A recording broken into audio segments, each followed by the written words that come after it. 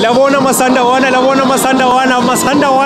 Asapilo Marumo Gallants, Vanda, Marawani, from Malaga now, Lelore, a game, strong. From man, we won a young game. In fact, what a good game. Marumo Gallants, they're playing good football. Yeah. They always come to us, more especially in the second half. They were very strong, good substitutions.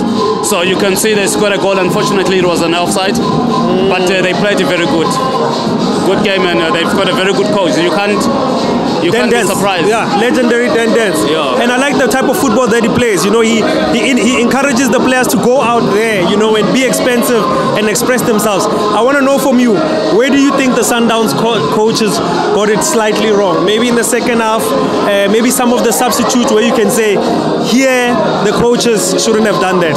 Well, I think in the second half, the substitute that they make him, Zungu, is not yet fit. You can see he's a little bit overweight. So at some point, I think he cost us because you can see, you can count. I don't think he's ever had like 5 or 10 touches since he come into the game, and he's doing a lot of mistakes. But overall, I think they've done very good.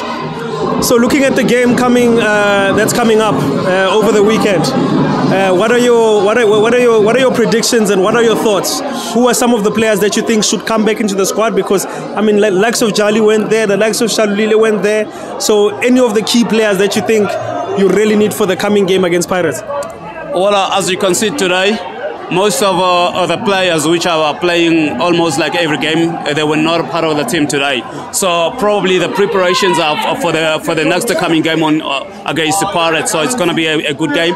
If you look at Andile Jali, we still have good players like Jali, Mayema, Shalulile, not also there. So you can see. So they were just trying to give some of the French players a game to play, you know, so that they can also get match fitness. But overall, we still have a lot of quality players which are waiting for the Saturday's game, which is going to be a very, very intensive game. So finally, your predictions for Saturday? Saturday's prediction is going to be very tough, but I think 2 goals for Mamelodi Sundowns, I think. 2 goals for Mamelodi Sundowns? 2 goals. We're going to wait and see. South African Football Army will bring it to you live. Thank you very much.